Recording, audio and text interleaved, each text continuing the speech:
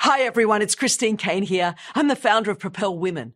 Now, over the next several days, Propel Women has partnered with the Bible app to offer a guided prayer journey based on Matthew chapter 9, verses 37 to 38. The harvest is abundant, but the workers are few.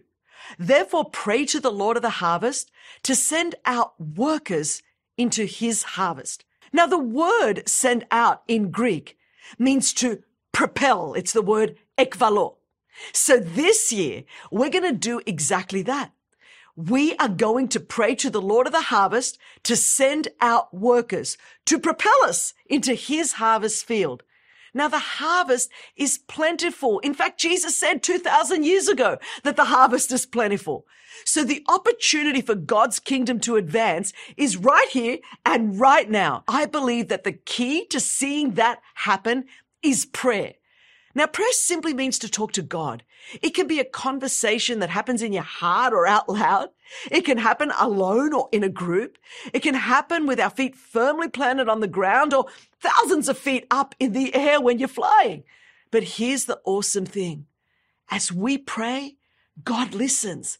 God speaks and God responds. I believe that prayer moves the heart of God. And when God is moved, God moves mountains. So wherever you are right now, God's presence, his power, and his provision are available to you in every circumstance. God is with you. He wants to spend time with you. There are huge needs and opportunities in the world, and God has a purpose and a plan for how he wants to use you in meeting those needs. And it all starts with prayer.